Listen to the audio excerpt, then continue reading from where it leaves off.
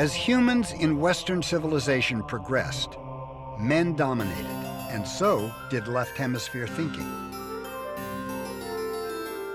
Whenever a problem arose, their strategy was to break it down into simple parts to solve it.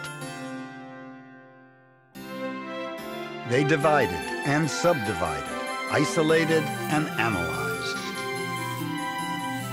They formulated theories about their discoveries and developed a method to test those theories. They called it science, after the Greek word meaning to cut.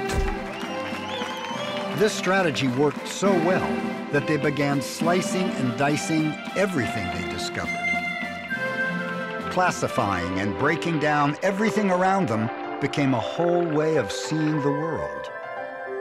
For example, they divided bees into hundreds of subcategories, a vision of division. They even classified their own species, which they named Homo sapiens, meaning wise being, since they were such wise guys.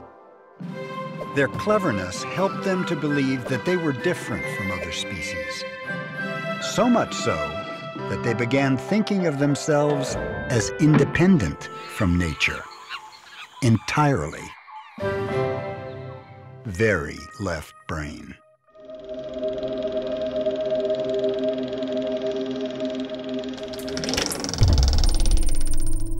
My father's tumor was in the left side of his brain, in his speech center.